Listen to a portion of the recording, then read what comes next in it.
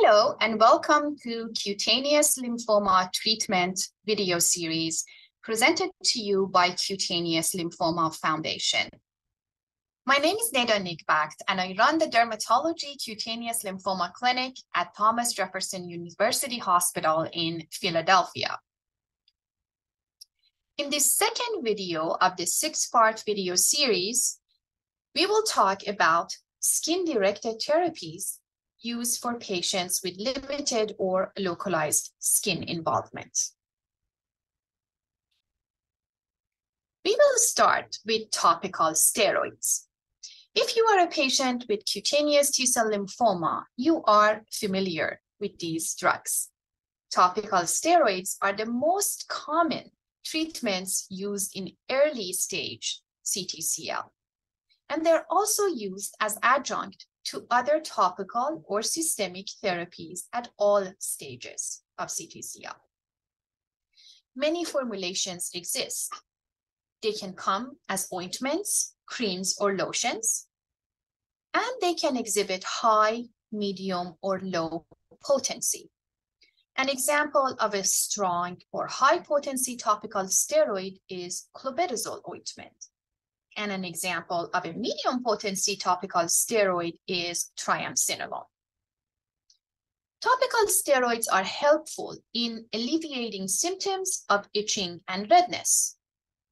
A typical application dose can be twice daily for 2 weeks, then taking a break for 2 weeks. But many alternative regimens exist, including a once-a-week application regimen. While some consider mycosis fungoides a cancer resistant to topical steroids, there is evidence that topical steroids can be effective in CTCL.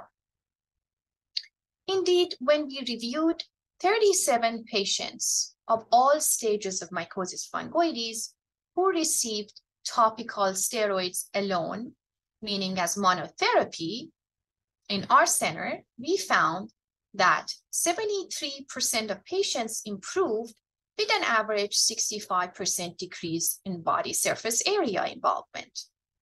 33% of these patients had a complete response with prolonged topical steroid use. We also observed that female gender and early stage disease were associated with better response to topical steroids.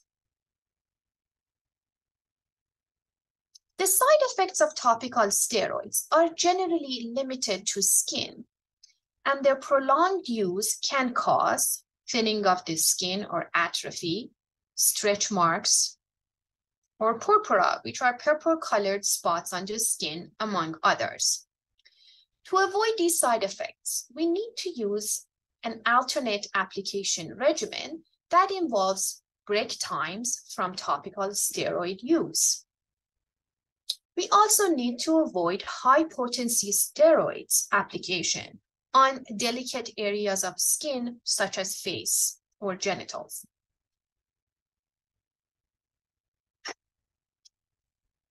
Another topical treatment for CTCL is meclorethamine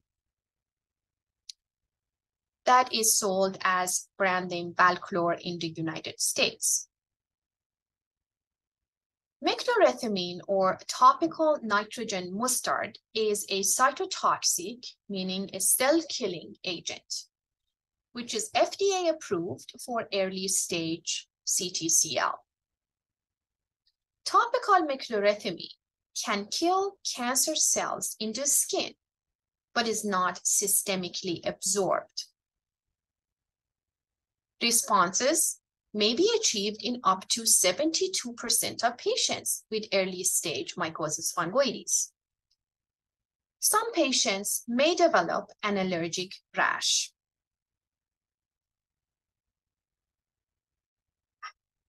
Topical bexarotene or targretine gel is a vitamin A derived agent from a family of drugs called retinoids. It can be used on some stubborn early stage lesions. The skin irritation is the most common side effect, and it can be combined with topical steroids to reduce irritation.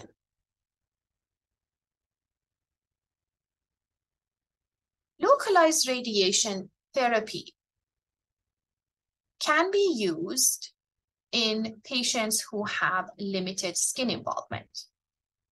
Skin-directed radiation is a method to kill cancer cells in the skin. Localized or spot treatment is delivered to CTCL lesions resistant to other topical treatments, such as stubborn tumors. And it is also used for some subtypes of cutaneous B-cell lymphomas.